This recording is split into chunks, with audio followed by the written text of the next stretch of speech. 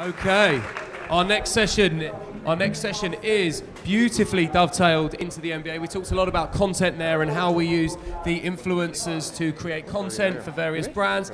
However, now we have a session all around branded content in a sporting environment. So to take us through this session and look at how branded content can be the way to develop your sports strategies and your media strategies, we have two guys from Perform Media. Again, they were due to speak last year for us, but Hurricane Matthew kind of put paid to that. So we're very delighted to welcome them back to the stage. We have Juan, Maio, and we have Ignacio, Bernardo, who are going to come to the stage. Give them a round of applause, ladies and gentlemen.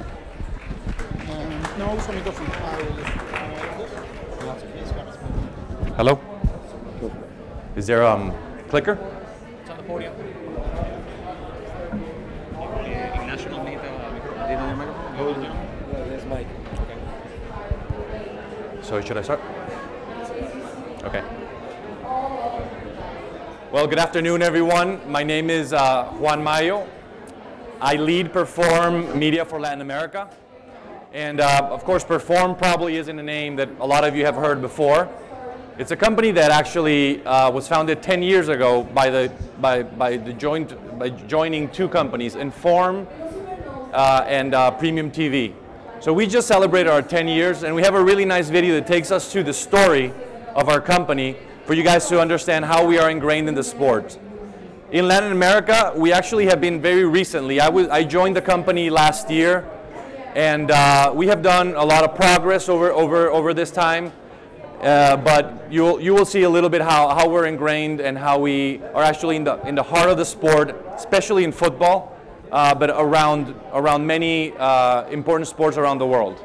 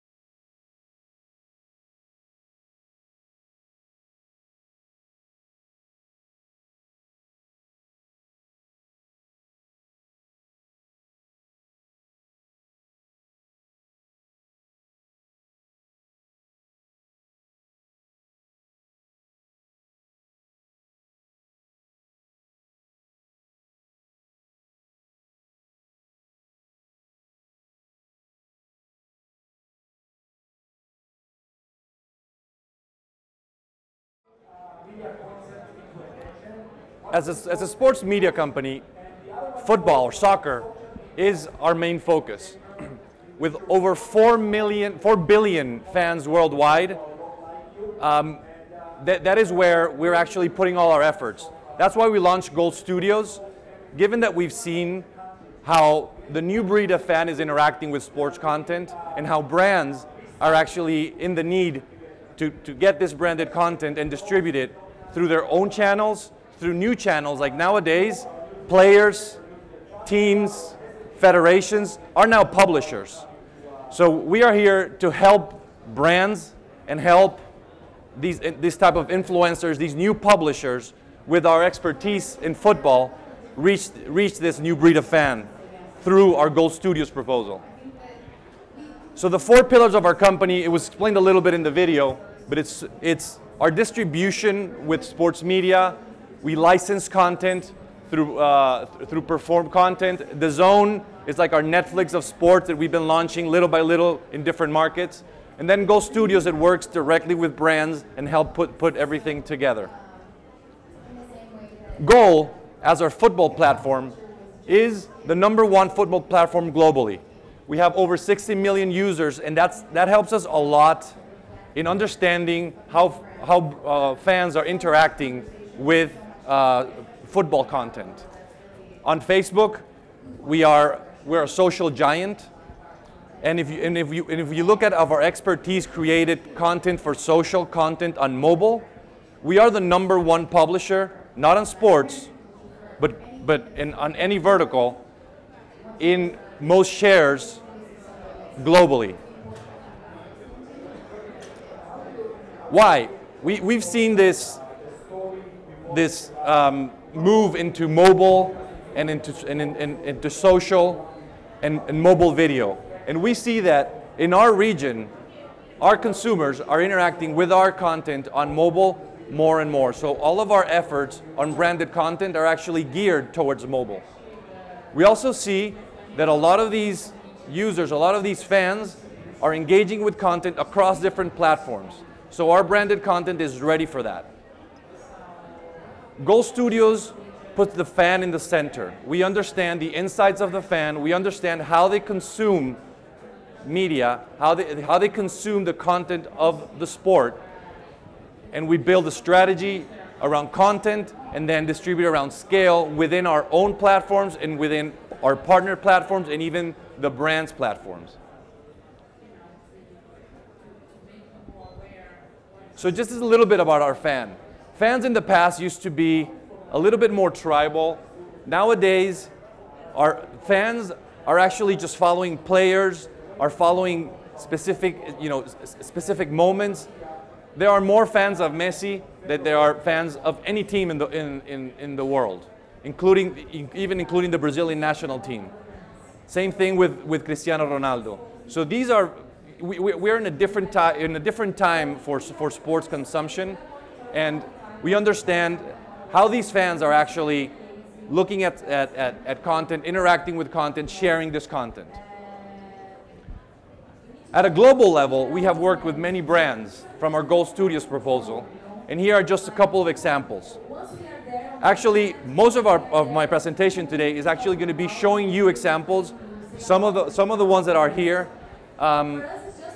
for you to understand how branded content in a social, mobile, video context actually is helping brands to engage with fans.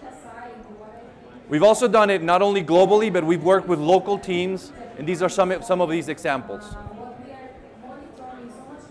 This is a video that we did about a campaign with Nike. It was a very small campaign, grassroots, where we looked at social to bring fans together in grassroots partners. We use social media, we use Opta, our leading chat platform, to actually reach these fans and bring them together in a Nike launch in Argentina and Chile.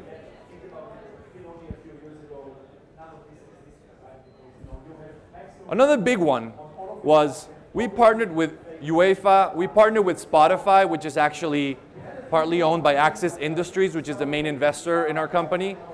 And we created the whole strategy around the UEFA 2006 Euro song.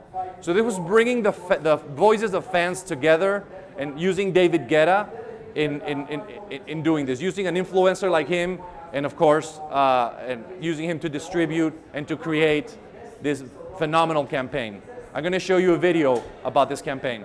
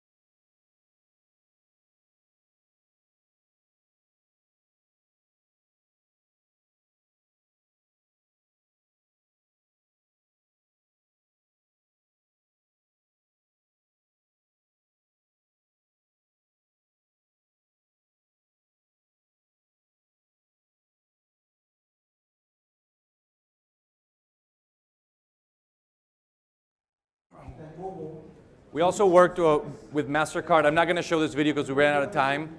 But what we did is we actually put two fans together and measured their heart rates and generated content and brought an influencer, Santiago Cañizares, to actually guide them through the process. And then it was one of those priceless moments that MasterCard has. Not everything is about video.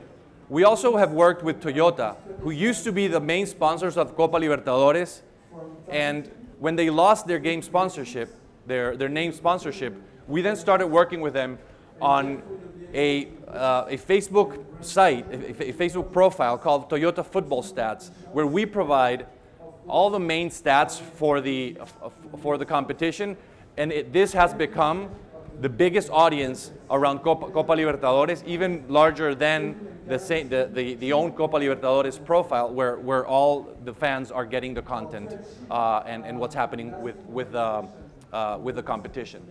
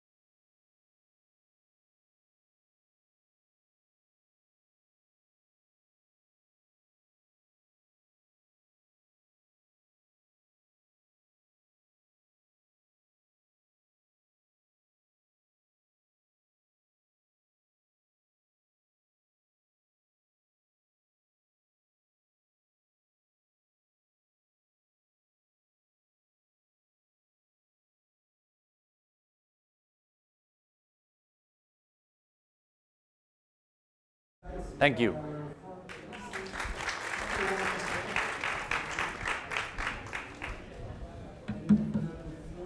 Stay there, guys, stay there. Okay.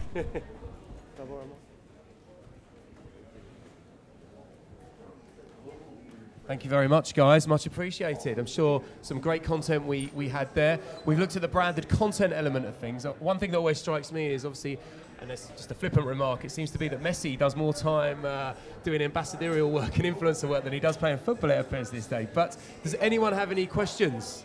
We warmed you up in the last two sessions. Come on, some of you must have questions.